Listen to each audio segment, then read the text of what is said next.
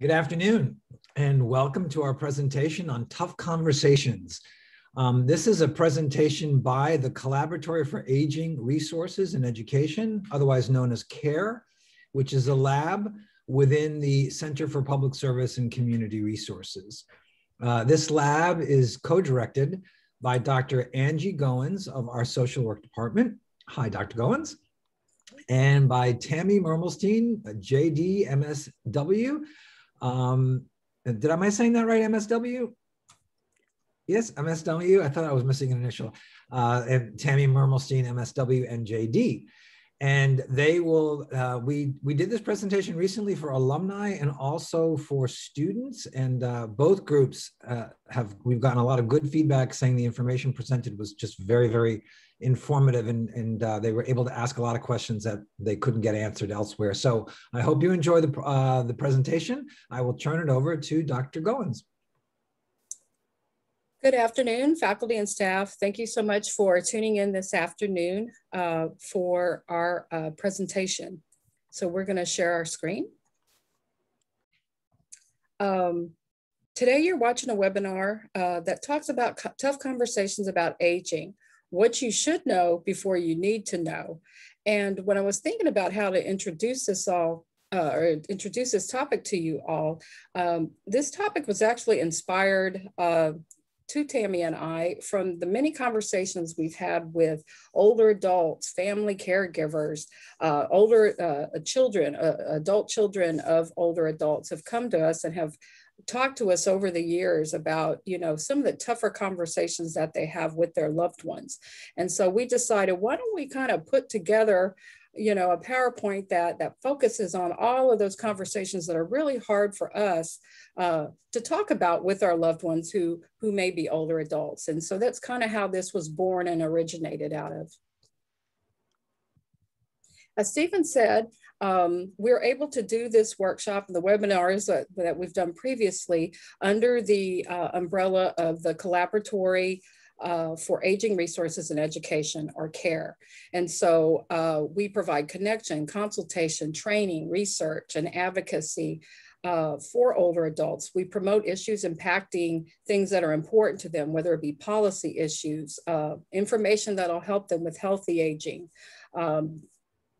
giving information to the next generation of students who may be going into the workforce, who may encounter an older adult, and just giving them training and providing service learning opportunities for them to build their skills.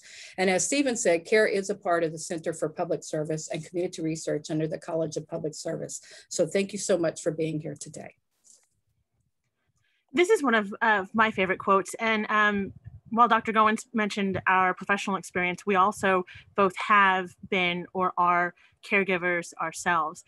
Rosalind Carter said this, and what she said was, there are 4 types of people: those who have been caregivers, those who are caregivers, those who will be caregivers, and those who will need caregiving. And as Dr. Goins said, part of our impetus for this is that the topics that we're going to talk about today are ones that people really struggle with, and we're hoping that we can make things a little bit easier. So this brings us to our first poll question. We want to hear from you. So if you could please load the poll question.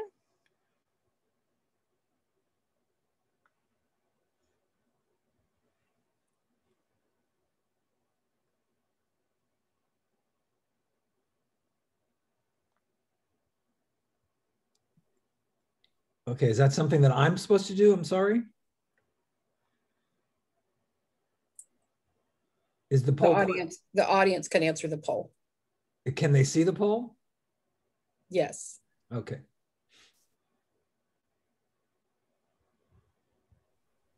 Okay, and what are the results of our poll? Well, actually right now, no one's voted. So I don't know if the audience can see the poll.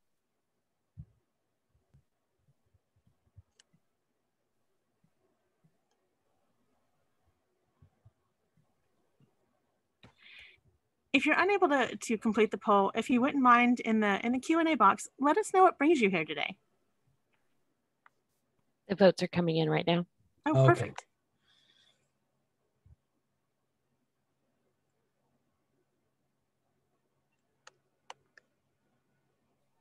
please only answer one question at a time.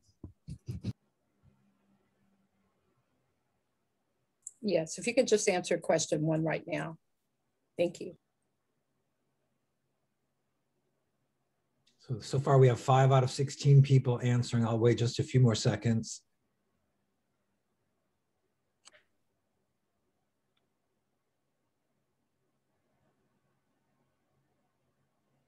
Okay, 5 people responded to the question, and the top choice was helping out an older loved one. That got 3 votes, versus serving as the primary caregiver for an older loved one. That 1 person selected that. 1 person selected seeking general information, and 2 people selected seeking general information for myself.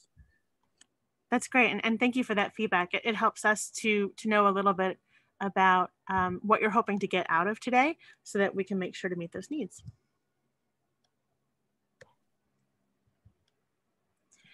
So one of the things that we've learned when it comes to aging is that unfortunately, a lot of what we do is reactive.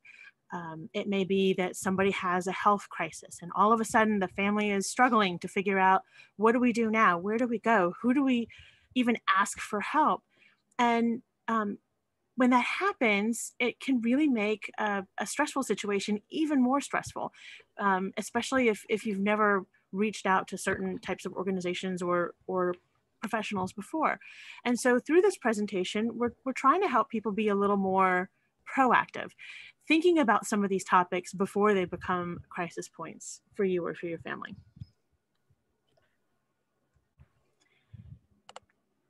And here's our second poll.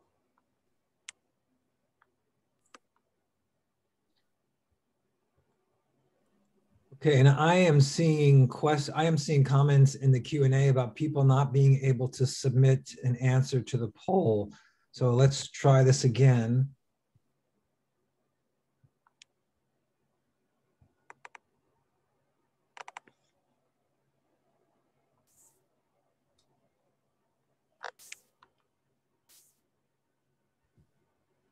And again, if you would remember just to answer the question number 2.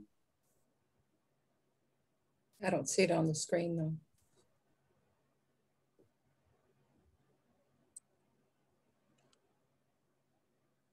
You don't see the poll on the screen? No. Quentin or Tisha, are you there? Yes, I have it shared right now. Okay, I'm in polling right now. Okay. So if y'all can answer question 2, how would you rate your level of comfort about talking to an older adult, a loved one, about moving from his or her home?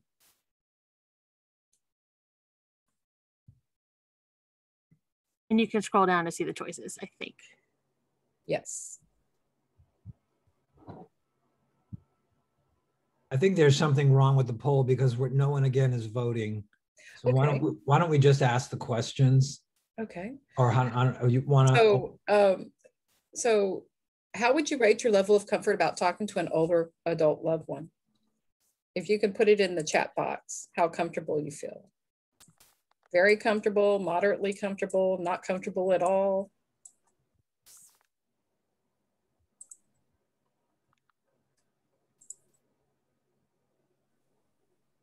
Yeah, Noreen says she is comfortable. Mary Jo says she's done this already, and it was a very difficult conversation over many years. We have one person said that she's not very comfortable. Carlos says he's not very comfortable. Yeah, Mary Jo, we know the chat is disabled only Q&A. You can put your comments, your chat comments in the Q&A, and I'll respond to them. Monica said moderately comfortable. Thank you, Monica. And so as we look at these topics today, we also wanted to give this caveat. These are topics that Dr. Goins and I have found through our personal and professional experiences to be relevant, but please remember there is no one size fits all for aging. These are suggestions, and if you would like to talk with us about a particular situation, we're happy to talk with you after this presentation. And here's the start of our top 10. For each of the top 10, we start off with a quote, something that we have heard people say in the past.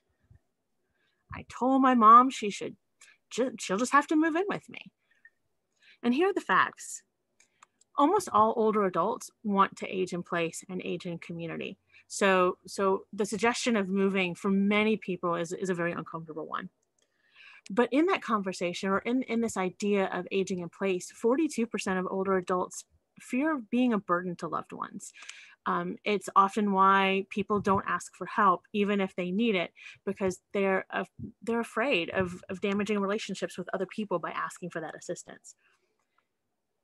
But when it comes to higher levels of care and the idea of, oh, we'll just put someone in a nursing home, more older adults fear being put into a nursing home and what that would entail for their life than they actually do dying. Even though most older adults want to age in place, for many of them, it's quite complicated, or there could be many barriers. For example, 1 in 3 older adults in Texas have some type of a disability that can impact their ability to care for themselves on a daily basis, maybe impacting their ability to cook for themselves or clean or bathe or things like that. And for a lot of older adults, they may need modifications to the home, such as ramps for a walker or extra railings or handrails in the bathroom. And those things cost money. And for many older adults, they may not have the funds to make the modifications to their home to make it more livable. So if you need to talk about the possibility of moving with somebody, first thing to know is that there may be in-home supports available. They do cost, but it is less expensive to look at in-home options than it is to look at something like a nursing home. And many people don't know of the options that can bring services into the home that may be able to help their loved one age in place. Listening is also really important. We did this presentation once and someone basically said, well, why don't I could just tell my mom or tell my dad where to go? And it doesn't quite work that way. As we'll talk about later, older adults have the ability to make choices for themselves. And so listening to the concerns and really getting to the heart of it can make that conversation easier. And if you do need to move somebody, especially if you're moving somebody into your home, try to take as many steps as possible to preserve whatever level of independence that person has. So if that person can still, for example, cook, talking with them about whether they want to take meal night on for, once or twice a week, or what that person can do to decorate, design their space, and really make it feel like home for them.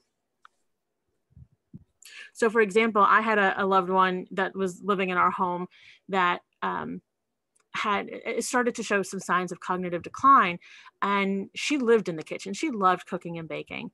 And after an incident where we had to stop her from putting a plastic cutting tray into the oven because she forgot she couldn't do that, we, for example, gave her a special tray in a different color than every other tray. And that was her tray to cook things on in the oven. And that way she always knew that she had something that was safe. Dr. Goins? Yes. So I teach an aging elective here in the social work program. And one of the first things that I ask my students is, where do older adults live? And the answers that I receive are all over the place. We started this particular conversation by talking about Dad is all alone. I'll just move him into a nursing home. And I saw someone mentioned about putting a loved one in a nursing home, that you're very fearful of doing that, as you should be, as anybody should be, putting their loved one anywhere where you're not familiar or know for certain if they're going to be cared for. I made that decision early on when my father developed Alzheimer's, that I was going to make sure that he was kept at home. Now that took a lot, it took a lot of personal sacrifice on my part and those of my family members, but we made it happen for him. But not every family can do that. So I want to give you an idea of how many people, where do older adults live? Most of the students that I talk to in class, they automatically think everybody lives in a nursing home. And I'm like, really? So as we can see, only 2% of older adults live in nursing homes. The majority of them live in the community, in their homes. in their families' homes, maybe in personal care homes in the community that are in residential areas.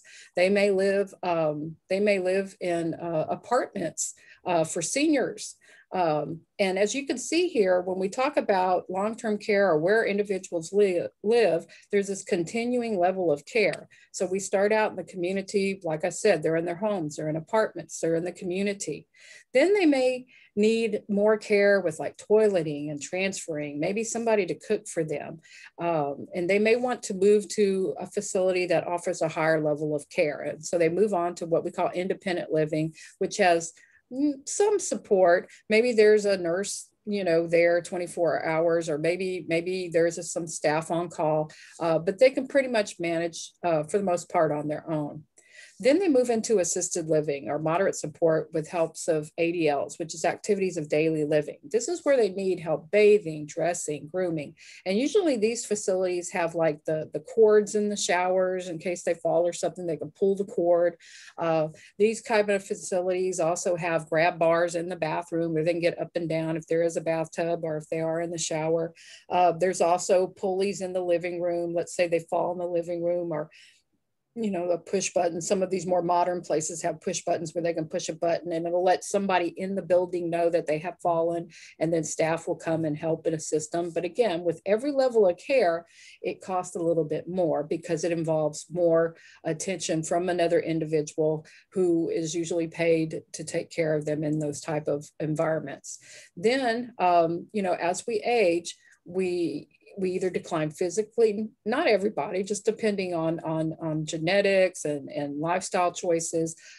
Some people will decline mentally and physically or cognitively as well, and they require more help. They may break their hip and they need some rehabilitation, and they go into a rehab facility, and from there they either go back home or they go on maybe into an assisted living or nursing home facility. And usually at this stage, they involve some kind of medical treatment or help. They need help with their medications and that kind of thing. Then the highest level of care that a lot of older adults will move into is skilled nursing facilities. And if their memory is impacted, the memory care units, where there's high support, lots of help with activities of daily living. They make sure they monitor, they give them their medications and all that. Anywhere along this continuum, your loved one may go into hospice care, and hospice care, it does deal with end of life issues, but it's not the end of the world. I have seen people graduate from hospice. I have seen people be on hospice for a year and a half where the doctor ended up taking them off of it, that maybe they ended up in it later. But a lot of people, hospice will serve for the purpose it was meant for, pretty much, which is end of life. But, you know, my father died in hospice in his own home. And that's just something that he always wanted, was to be an old man, warm in his bed at home. And my family and I worked together to make sure that his wishes were abided by. But that's very hard to do if you're an only child, or you don't have a lot of support, or that kind of thing. But I just want y'all to know that it's not just a nursing home that your loved one has to go to. There's lots of resources out there. Like I said, care homes in residential areas where there's like 3 or 4 people that they're being cared for by around the clock, 24-hour staff. Excuse me, Dr. Goins, Cynthia Russell has raised her hand. So Cynthia, yes. do you want to talk? Hi, Cynthia. Hi, hit by mistake. Oh, okay. Okay, all right. Okay, thank you. All righty. So how would you discuss about options with your loved ones? First of all, you want to ask that person. You don't want to tell the other person where he or she will live. A lot of times, adult children, they're so frustrated with their parents because you know, they may have to leave their job early to go check on them, or they, you know, mom and dad are calling me 5 times a day because dad fell and mom can't get him up, whatever the case may be. And so sometimes adult children will automatically jump to conclusions and go, well, you know, I just need to put them somewhere where they're going to be cared for. But it's important to have that conversation with them before you start making assumptions about their care, because unless they have been deemed to lack capacity, they make those decisions for themselves. So what you would probably start talking to them about is, do they feel safe in their home? What's going on that doesn't make them feel safe? Has something changed in the environment? Does it take them a longer time to get to the bathroom? Have they fallen several times trying to go to the bathroom by themselves? There's certain things that can be put in place in a home that can reduce injury to an older adult or them hurting themselves. But you always want to check with that person. What is going on in the environment? What are you concerned? Why? I noticed, Mom, you've been calling me 5 times a day, and it's like, I do have to work. Is there, would it help if we got somebody in here, paid somebody to come in a few hours a day? There's state programs that can pay for that kind of help to kind of be with them during that time. A lot of times older adults are lonely and they get scared when things happen to them when they're by themselves. So you always want to have that conversation with them. And you always want the conversation to be driven by their concerns and not just your fears, because, we know our parents, and we know what triggers them, and they know what triggers us. And so we need to be aware of how they're going to respond, or how we respond to them, and what their concerns are. We don't ever want them to think we don't care what they think. So that's just very important. Right after Harvey, I worked with older adults impacted by the storm. And for me, one of the most memorable interactions I had was a gentleman who reached out to me. His mom had passed shortly before Harvey. His dad was in his 90s, living alone in the home. The home flooded. And so he reached out to me to find out what nursing homes or assisted livings were in the area. And so I met him and his dad, and we were talking and we're having this whole conversation. And I stopped and I said to him, "What does your dad want?" And at first he looked at me like I was talking a different language. And he said, "Well, I don't know." And so I turned to his dad, who had sat there just quietly kind of staring off through this whole conversation. And I said to him, "What do you want?" He goes, "I just want to be in my home." It was the home that he and his wife had lived in for close to 50 years. It was his home. And it opened the son's eyes too, in terms of, well, of course, Dad would want to go someplace where he's taken care of and doesn't have to do these things. And all his dad wanted to do was figure out what he needed to do to get back home. We're going to skip the poll question since it's the poll is it's abled now. It's okay. enabled. True or false? A person in the early stages of dementia still has the right to make decisions for himself or herself. True, false? I have no idea.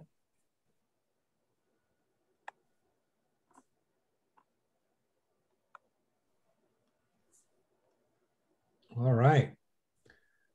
So most people got it right. Eight of the people that responded said that's true. One said it was false, and one said 3 people said I have no idea. Okay. All right, Tammy. So this is a very tough conversation to have with older adults.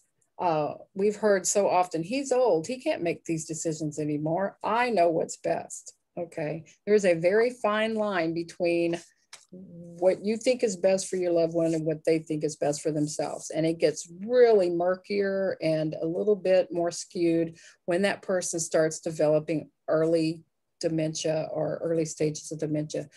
For this particular true or false question, the answer is true, because even though they may be developing some memory issues, and even though they may have been diagnosed as having early dementia, that does not mean they lack capacity. That does not mean that they don't have the right to make decisions for themselves, whether those decisions are good or bad. And, even the law, Texas state law states that there are protections for older adults, especially elderly individuals, including anyone 60 or over.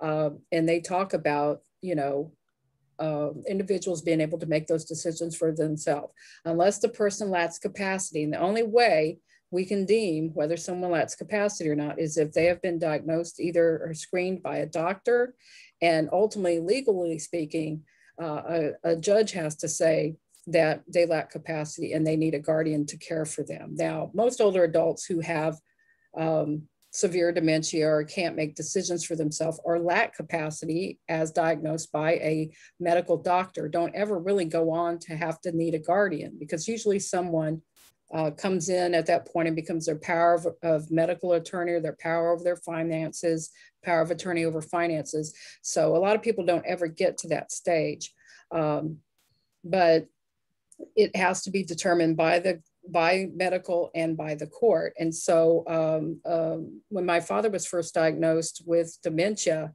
I asked his doctor, who is a geriatrician trained in geriatric medicine, when, is it too late to take him to do powers of attorney to make sure that when the dementia does get to the point he can't make decisions for himself, that I can take over for him if that's what he wants. And she says, you need to do it soon.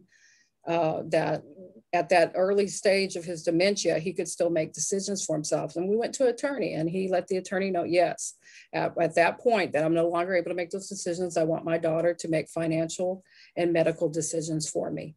And I held that very sacred, because, I was thinking for him, and what he would have wanted for himself.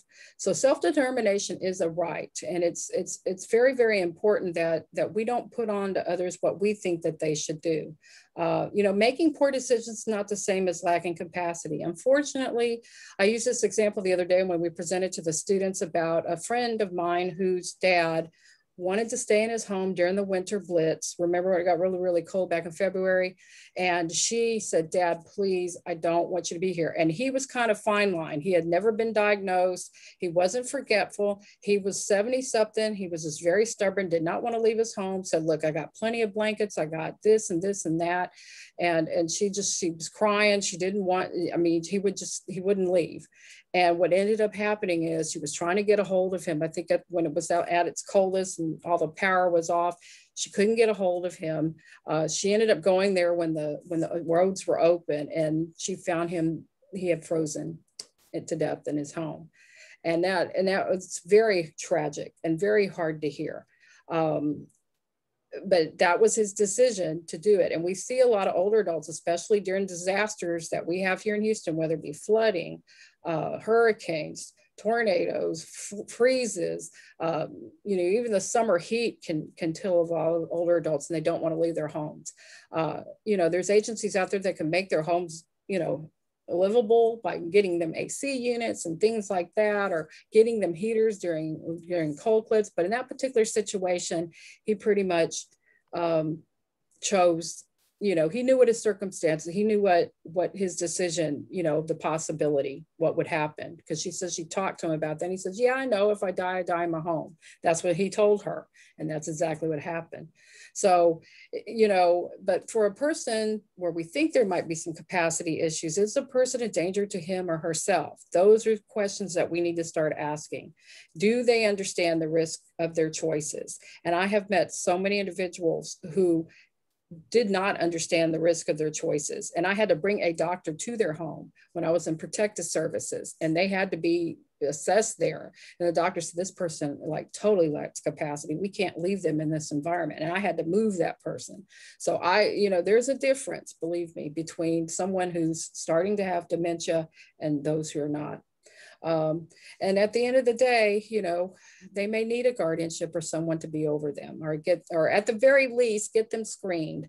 And if you can get them seen by a geriatric doctor or somebody who's trained in geriatric medicine, that's the best. But any doctor can screen them for capacity.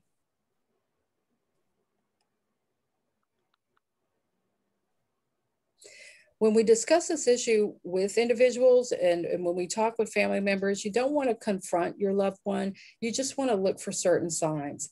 Were they someone who dressed up nice all the time, and all of a sudden they don't appear as dapper as they used to be? Maybe they look a little disheveled. Maybe their clothes are dirty. Maybe they may not be aware of where they're at, what time it is, certain things like that. So starting to have those conversations slowly with them, say, Dad, and I had this conversation with my dad, actually. I was like, Dad, you left the back door open when you took off in your car. Did you know you did that? No. And I said, Dad, when you put the garbage out, you dumped the garbage bag with trash, you just dump the trash into the recycling bin without the bag. Did you know? You didn't know? I'd call him at lunch and say, Dad, I left something for you in the microwave to heat up. Did you eat it? Oh yeah, it was wonderful. Thank you so much. That was so thoughtful of you. I get home at 5 o'clock, it was still sitting there. So those little things just start adding up. And I would just start talking to him about that. And he started deteriorating the more his Alzheimer's advanced. So you want to definitely look for signs that there might be some memory issues, and bring that to their attention instead of, being accusatory or making them feel embarrassed by it. Just, it's something that it's kind of happening to both of you, right? There's someone that you care about and you love them. And I'm kind of worried about you. I've noticed you forgot to take your medications. Have you ever done that before? Has anything changed? So your approach is very important when you're talking to someone. And then if it's really getting bad, you really need to get them screened medically. You always want to seek doctor's advice and see what's going on. They could have something as simple as urinary tract infection that's causing confusion, causing them to be off like their baseline or where they usually are as far as like their behaviors and all that may be off, because urinary tract infection is an infection. But once you take an antibiotic for it, it's cleared up. And a lot of times older adults get misdiagnosed for having dementia when they're really having urinary tract infection. So just being aware of that. Is the environment they're living in even unsafe? I know people who want to put their loved ones in nursing homes and their loved ones not even in an unsafe situation. They just don't want to have to worry about their mom or dad. I've had people tell me that. And again, I talked about natural disasters and about, a lot of people, I don't think any of us are prepared for natural disasters. We certainly weren't prepared for the winter storm. But again, it had its tragedies to it with all the people that, didn't prepare or didn't have the proper things in their home to keep them safe. All right, we're going to turn to a conversation that makes many people uncomfortable. I want you to take a moment and think, what if I were to tell you right now that I had to take away your keys? Take a moment and put it in the chat. How would you react if all of a sudden I said to you, you could not drive anymore? You can put your responses in the Q&A section.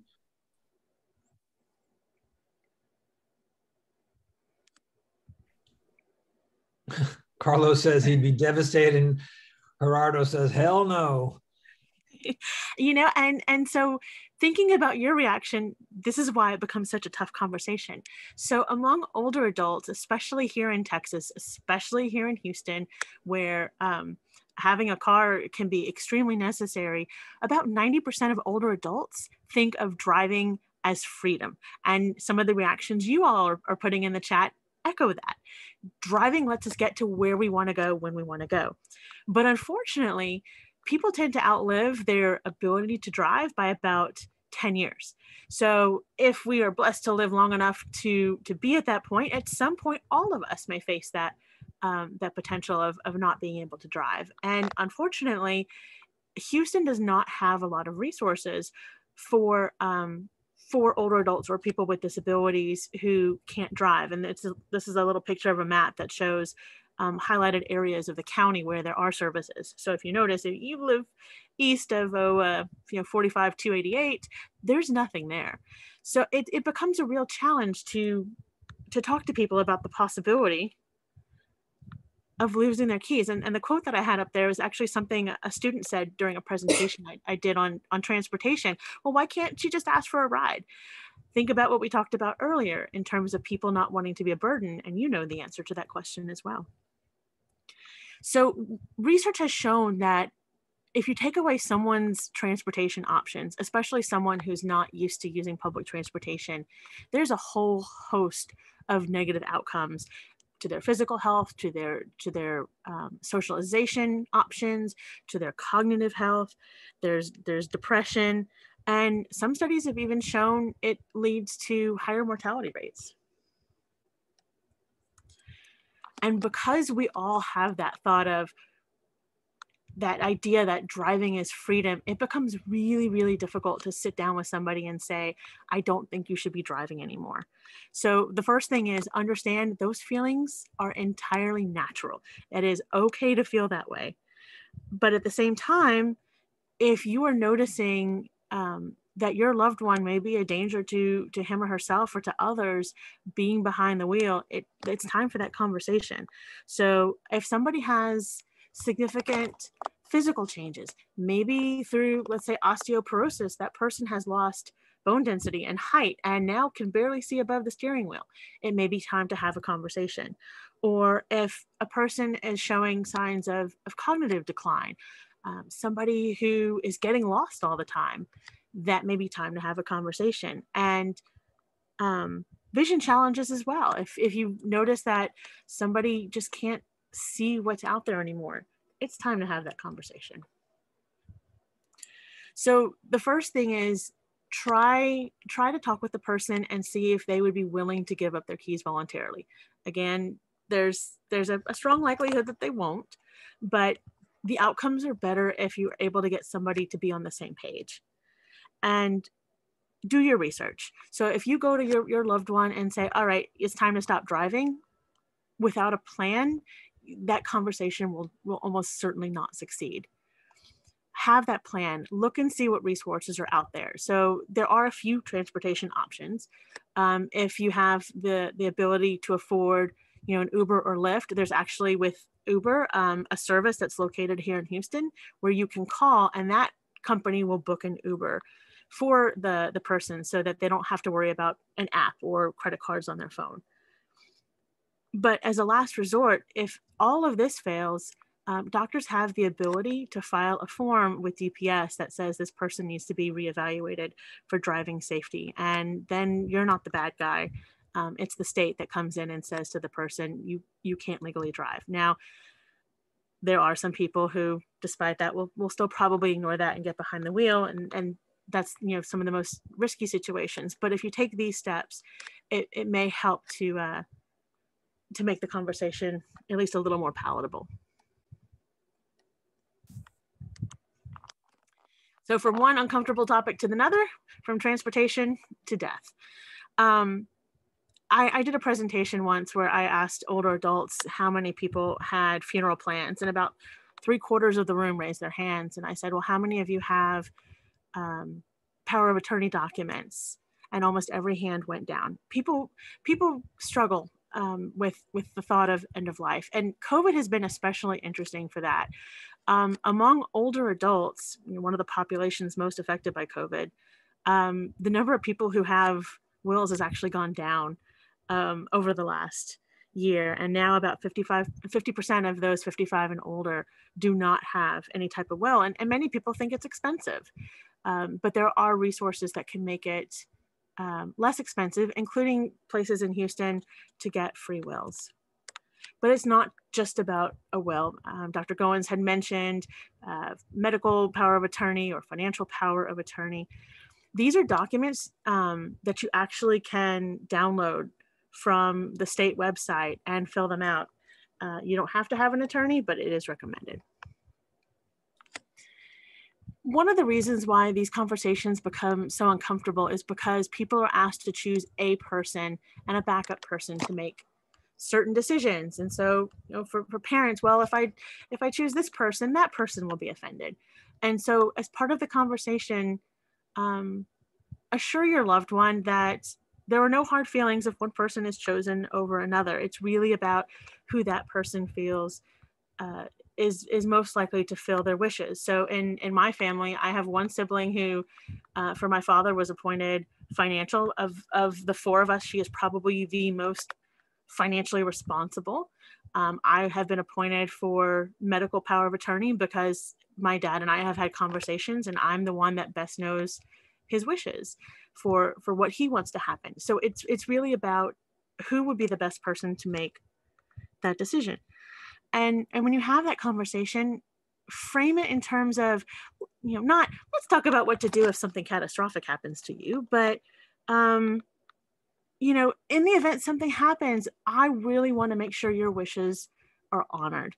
And I would love to know what it is that you want in the event something happens. I unfortunately have been in that situation of a loved one having a catastrophic event without these documents. And I hope none of you have had to be in that situation. It's incredibly tough to struggle with, whether or not your actions would be in line with what that person wants. So not just for your older loved ones, but for yourself, make sure you have these documents. Dr. Goins mentioned capacity. If these documents are signed while a person has capacity, then these documents survive any lack of capacity. And as I mentioned, you can complete many of these on your own without an attorney. Dr. Goins? Okay, medications. This is a very tough topic to talk about with older adults. Older adults come from a generation where they trust their doctors implicitly. Their doctors can do no wrong. I'm not going to second guess my doctor. He or she knows what's best. But we all know that a second opinion is always better or best. Because sometimes some doctors are not trained in geriatric medicine. And so with that said, they may not know how certain medications are going to interact with an older adult unless they've had specific training. And I've had a geriatrician tell me that they've seen mainstream doctors prescribe medicines that are just totally not appropriate for an older adult. But let's look at the facts before I kind of get into that. Over 54% of older adults take 4 or plus prescriptions daily. Now, that may not sound like a lot to your average person, but for an older adult who's already kind of struggling with, living on their own, dealing with, the stress of being in COVID, being socially isolated and all that, it can be kind of hard to remember to take that many medications. 1 in 4 struggle to pay for prescriptions. So it not only can impact them physically if they don't take them right or take them the way that they're prescribed, they may not even be able to afford them, which, they go without, and that can impact them physically and cognitively in all kinds of ways. 1 in 5 don't take medicine properly due to the cost. Some of them will say, well, these are really expensive, so I'm gonna skip a day. They're pretty strong. So maybe if I skip every other day, I can afford 30 days worth. Believe me, I know older adults who have that kind of thinking when it comes to taking their medicines because they're trying to budget their medication, and that can be very dangerous sometimes. So the lesser of 2 evils. Should you take the medication or not take the medication? A lot of our seniors are on fixed incomes, and they have to make decisions every month. Some of them may have pensions and Social Security, and that's great.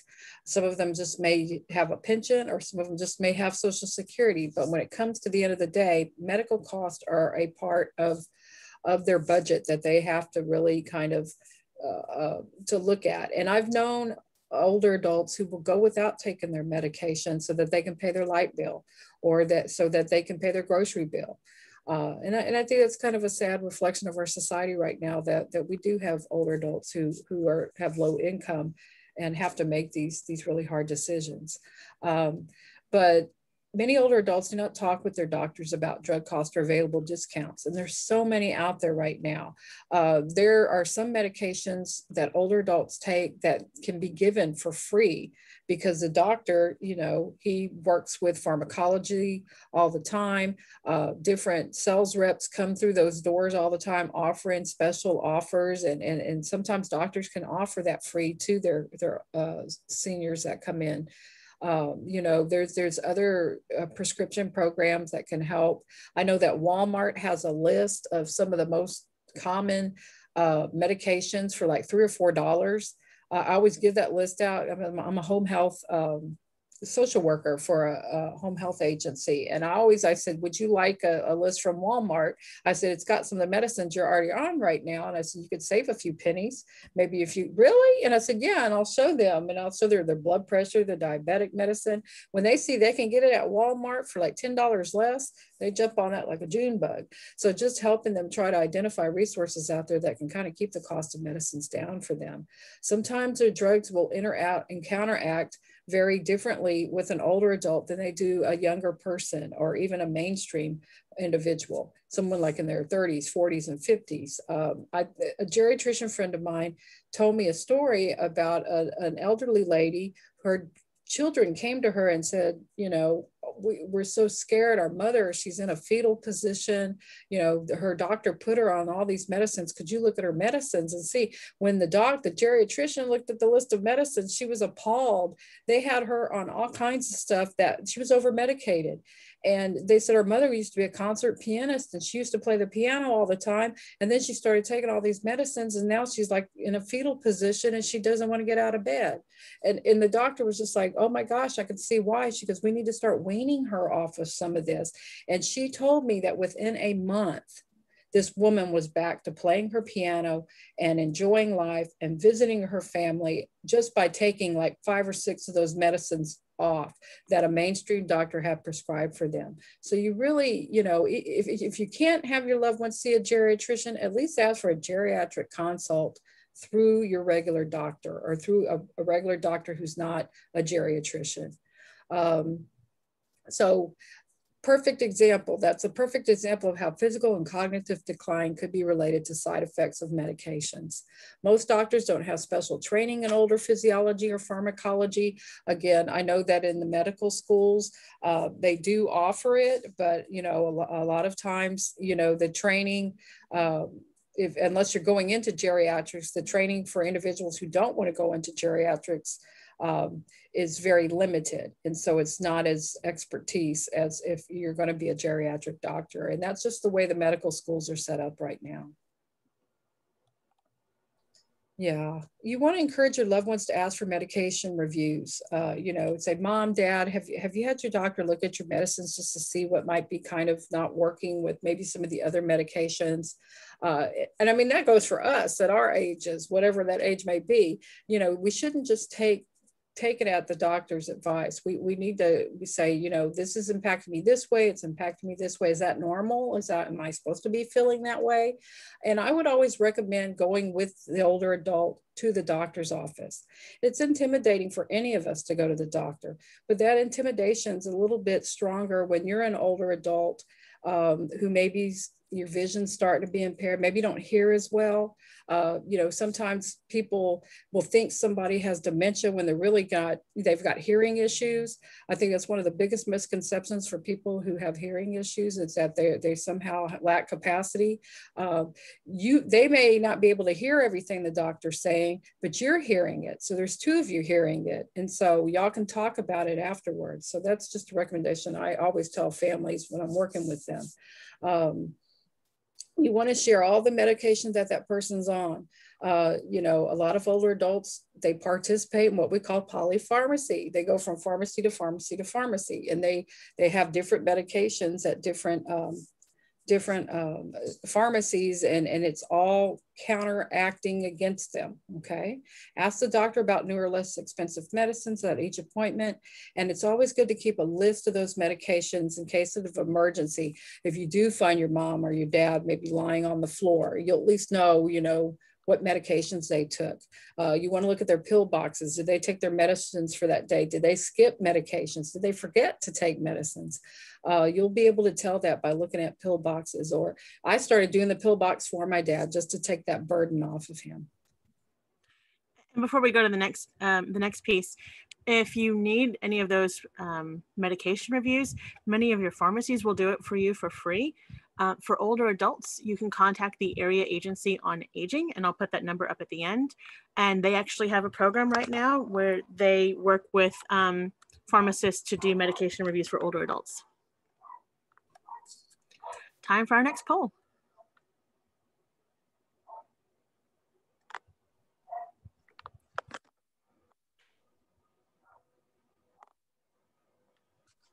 If you're an older adult and need help with cooking, cleaning, or transportation, Medicare will cover it since it's cheaper than moving into a nursing home.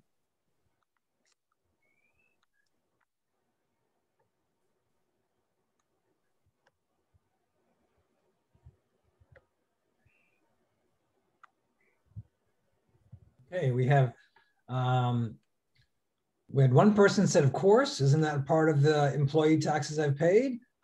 2 people responded, maybe, and 2 people responded, of course not.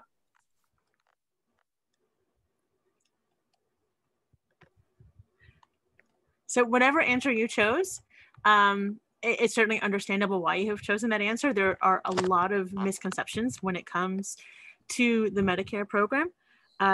Many people think that Medicare will cover all of these types of things. In truth, for the most part, Medicare does not.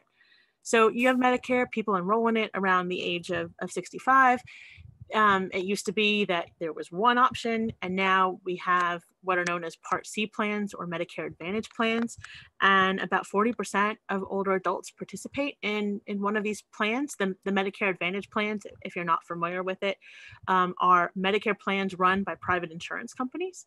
And whether it's traditional Medicare or the Medicare Advantage plans, they both have their own pros and cons.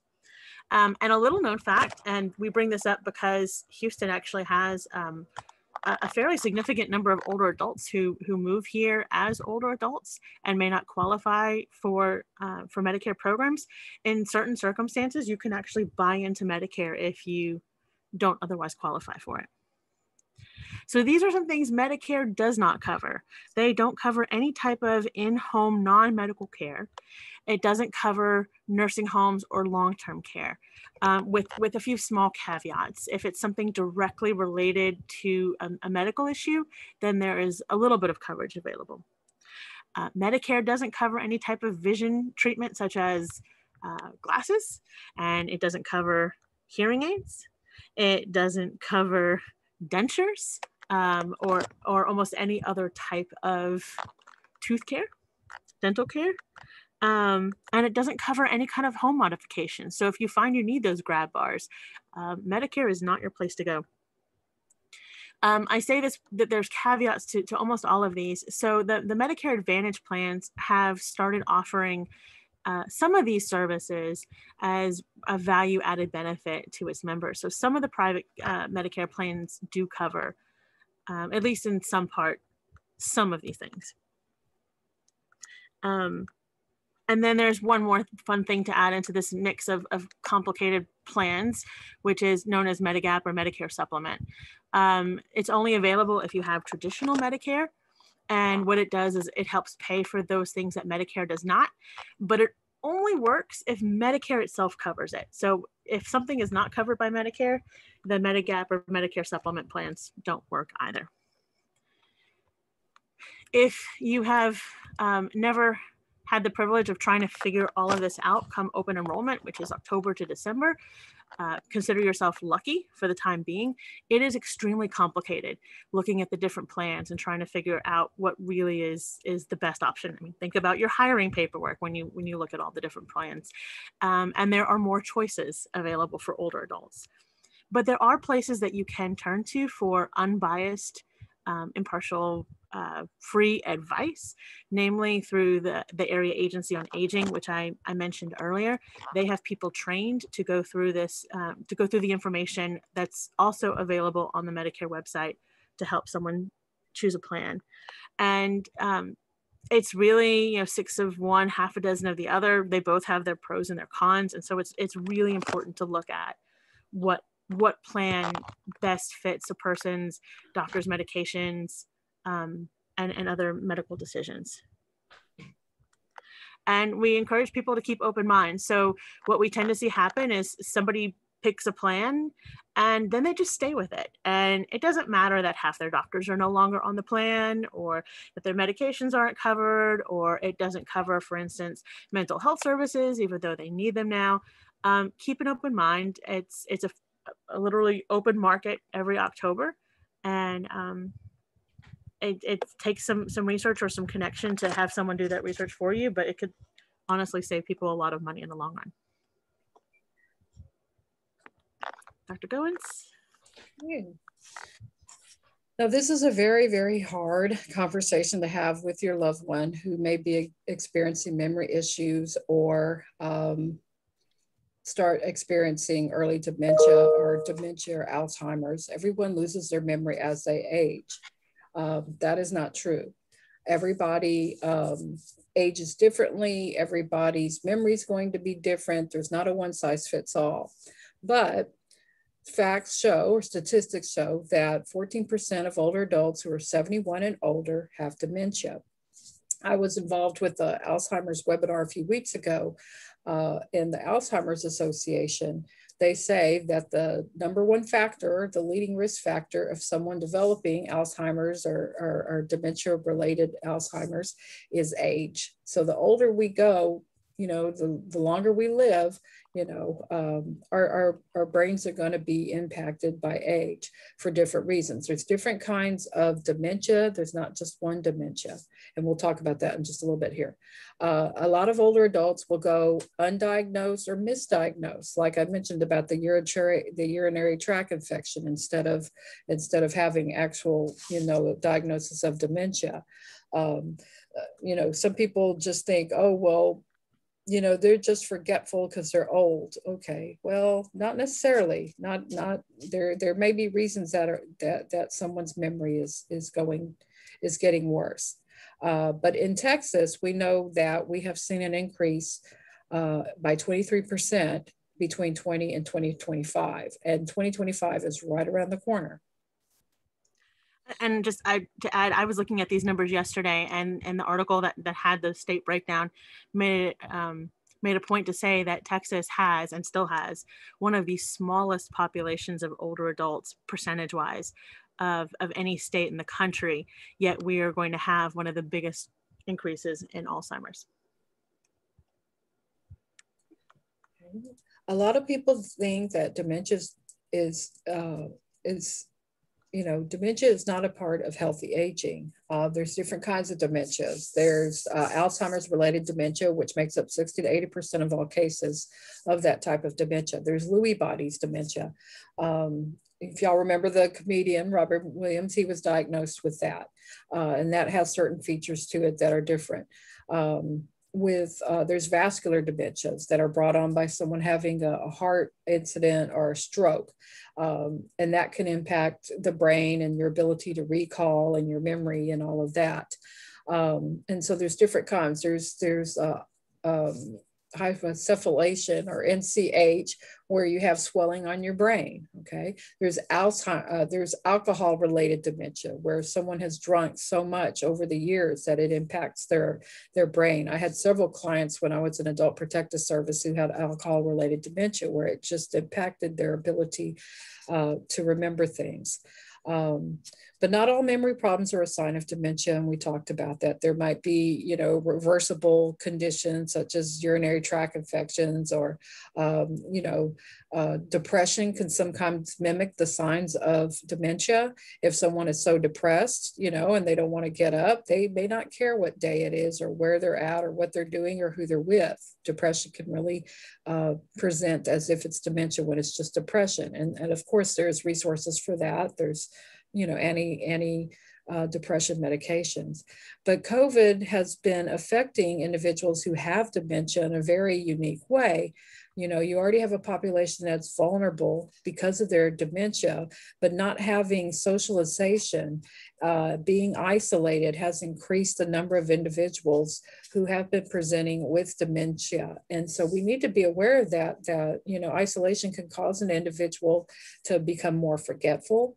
You know, a lot of senior citizens will go to activity centers and they'll get out and they'll go to church things because they want to be able to keep their memory sharp. You know, they go to these little programs where they can learn to fix their appliances or go line dance or learn how to sew or do, you know, there's different programs in our city that are offered for older adults. But with COVID, they haven't been able to do any of those things. So all they can do is be at home and watch TV, talk to loved ones over the phone, and that kind of thing. And so that has increased their level of cognitive and mental decline.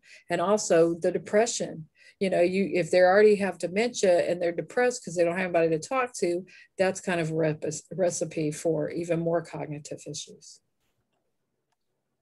But this is a very hard conversation to have with an older adult. Think about it. If I came to you today and I said, you know what, I think you have dementia. I think you're forgetful.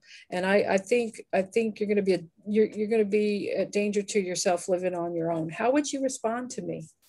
You probably wouldn't be happy to see me. Okay. So, you know, when it comes to remembering things and recalling things, we don't want anybody to question that about it. We take a lot of pride in being able to remember things, right?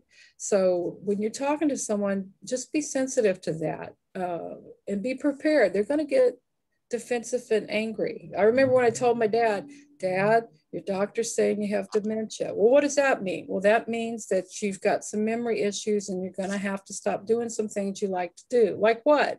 Well, like driving. Oh my gosh. I mean, when he said a lot of curse words and he didn't like it, and he went into some major depression when we had to take those keys, but he was driving off and getting lost and we didn't know where he was at. I think he scared himself one day. He didn't even know where he was at.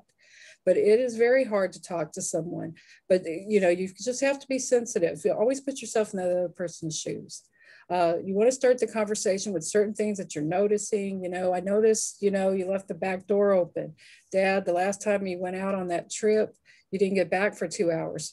I don't know. I was driving around and around. Well, you know, I've also noticed this. I remember my dad took his medications twice in one day. And he was in shock, but I think that scared him. But just, it always helps if you can, you know, not to embarrass them, but just say, look, I'm starting to see there's some issues here. In one presentation we gave and we were talking on this topic, someone had said, well, why don't we stop softballing the topic? Just take the keys away, or just do this, or just, you know, just tell them they can't do this, this, or that. Well, that's one approach, but is it the best approach? And, you know, you get more with honey than a stick. And so just think, if someone told you that kind of thing, like, well, just do this or just do that, would you really want to listen to them? So again, I think if you approach your loved one, like, we're going through this together and I'm going to help you during this transition that you're going in, you'll probably get more support on their end, or you'll get more response from them. But you want to offer your support and stay connected to your loved one, even if that conversation is going to be really tough. And this is one of the tougher ones.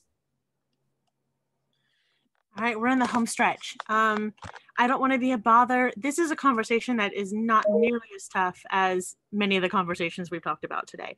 But the reason why we include it on the list is because it's a conversation that people tend to overlook, which is the idea of connection.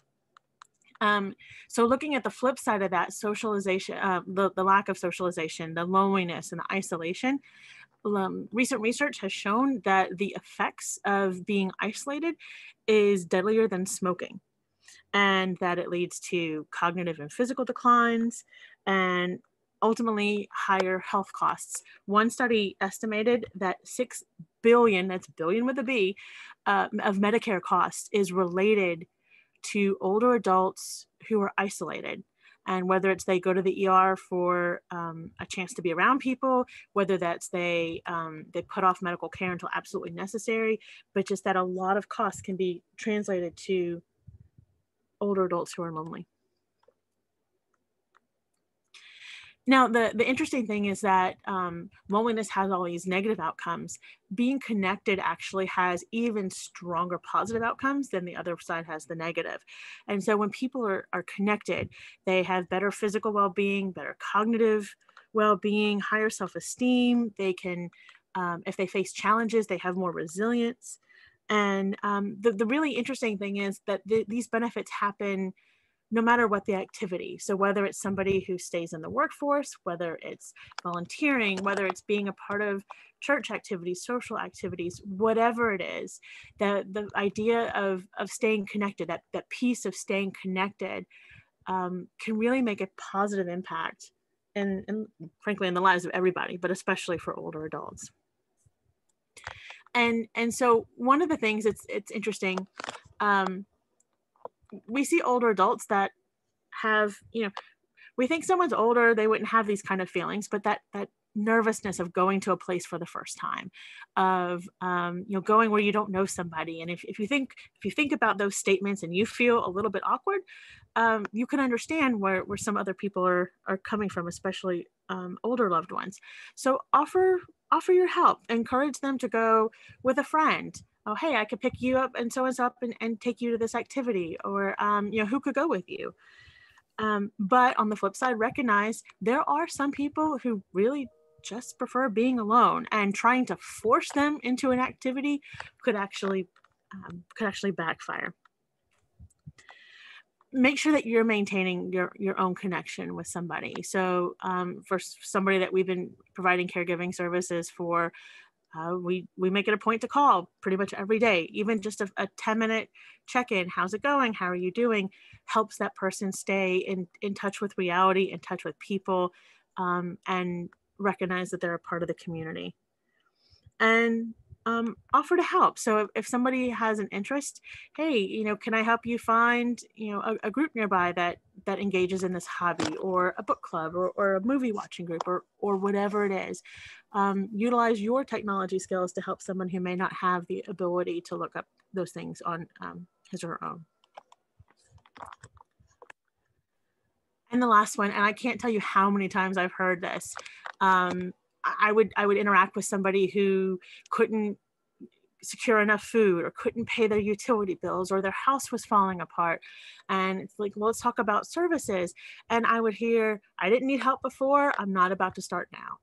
And it's a challenge. And so it's something to keep in mind with all of these conversations, especially if you're dealing with somebody who never really had to ask for help before. It's tough. It is really tough to admit that you have a situation that you can't completely control or solve on your own. But also know that if you are working with an older loved one, that there are places out there that can help.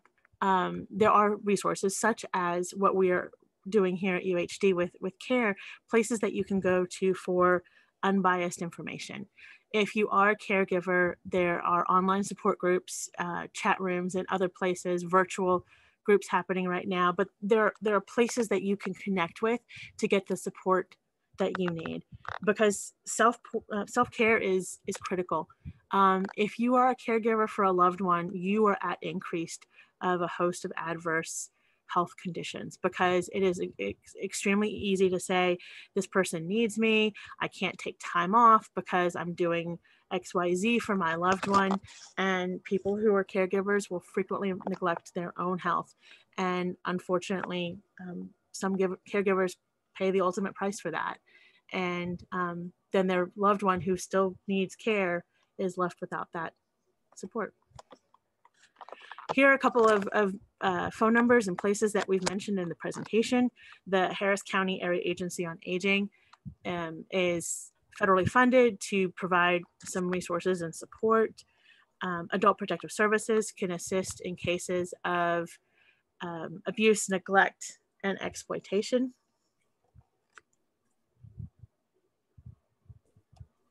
And then there's us. So we started this project officially in October. We've been working on it unofficially since about 2019. This is our email address. You can always reach out to us. We monitor the email, and either Dr. Goins or myself will respond to any questions or concerns that you have. These are our direct phone numbers right now where you can reach us if you prefer phone over email.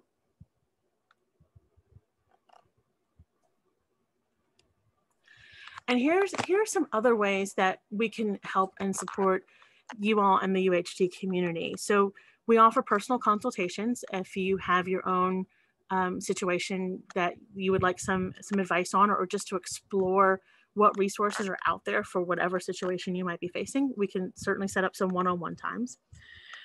We're also offering support to UHD faculty if aging is something that will touch everybody. Whether you go into a field where you're looking at aging or not, aging is a part of everything we do. And especially with the latest numbers released by the US Census, the older population will be an even bigger percentage of the population than previously estimated. If we don't have older adults in our lives, we will have them in our professional lives. And so if you are interested in figuring out some topics related to aging for your courses, we can certainly work with you on that.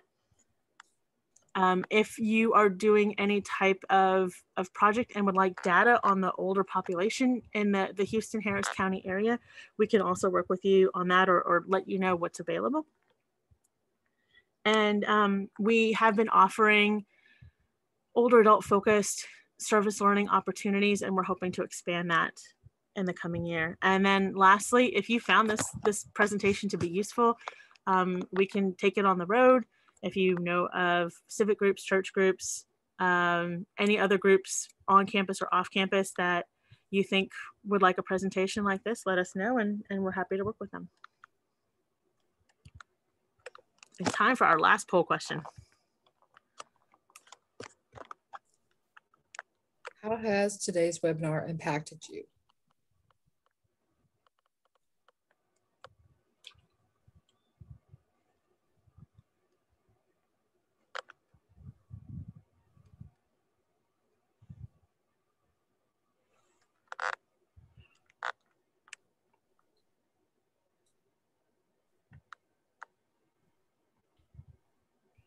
All right, we had 4 people said that they're ready to tackle some tough conversations. 4 people say, I didn't know much. I didn't know how much I didn't know about aging. 1 person said that they're more overwhelmed than ever. Oh, sorry. And 3 people said they know about a program that can assist them if they need it. Okay. Well, for those of you who feel a little bit more ready, that's wonderful. For the person that said you feel more overwhelmed, that's completely understandable too. There's a lot that's out there. Yeah. But just remember, you're not in it by yourself, and that Dr. Goins and I are here to help. And to that very honest person, please reach out to us so we could make it a little less overwhelming for you. That's understandable. We have time for questions if you all have any.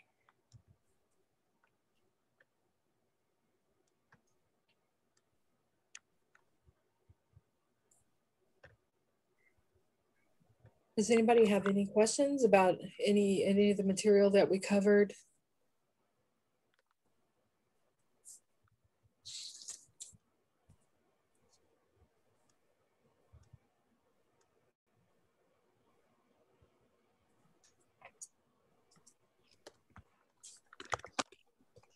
And while we're waiting to see what questions you have, there will be a survey that goes out after the presentation, and we really would like your feedback. Okay, I don't think we have any questions, so we're going to go ahead and close. Thank you so much for joining our webinar this afternoon. Again, we hope that you learned a little bit more about some of those tough conversations, but if you still have questions and you still find those conversations tough to have, please use us as a resource. We're here. I'm definitely on campus. Ms. Mermelstein is also at a phone call away and an email away. Tammy, anything you'd like to add? No, just thank you for hanging in there, and thank you for taking the time to visit with us about these tough conversations. And please reach out to us both for any personal questions you have. And again, if you would like for us to work with you on adding aging topics or information to your courses, we're happy to help as well. Oh, there's a question. Have you ever thought about showing the differences in aging for different ethnic backgrounds? Yes, we actually have. We would love to do a presentation on that because we actually have some data, right, Tammy? We do. So one of the projects C.A.R.E is working on right now is a baseline report of the status of older adults in Houston and Harris County, and we have information. So, for example, in 2018, that was actually the first year that our older population was majority minority, which definitely has an impact on the way that services need to be delivered and outreach needs to be done. And there's a change, and people are starting to be more aware of that change. It won't be in the report, but I also have information on the differences, let's say, in intergenerational families, among ethnic lines, basic demographics. So yes, please stay in contact with us. Maybe that's something that we can collaborate on.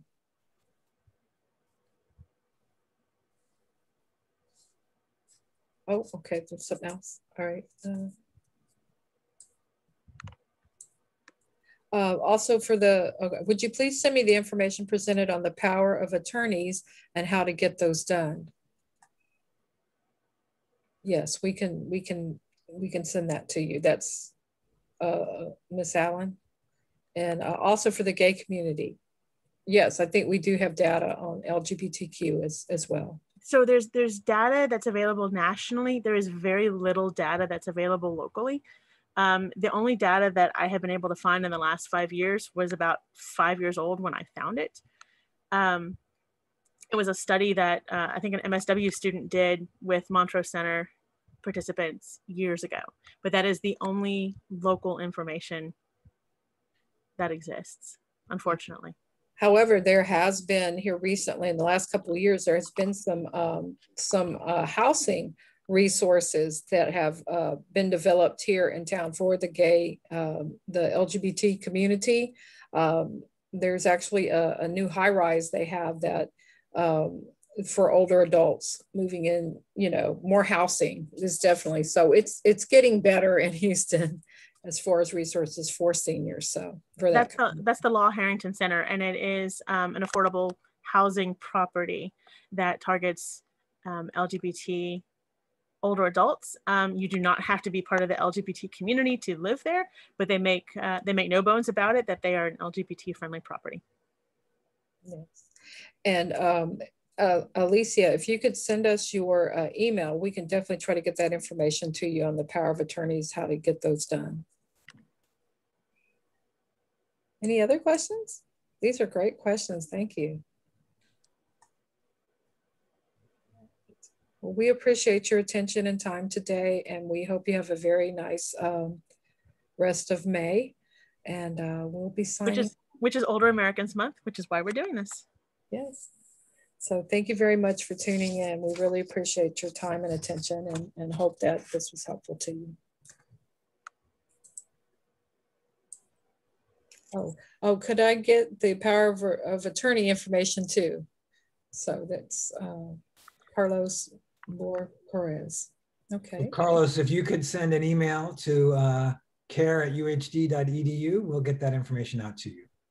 Great. And if you want to talk, you know, what that process was like for me when I was my dad's power of attorney and all of that, I could maybe give you some insight into, you know, that. I can't give you like legal advice. I'm not an attorney, but I certainly, you know, I had to use it for him quite often. And so if you ever want some insight into that, you can contact me through CARE as well, or through my regular email address in the social work program. I'm on the faculty website. So.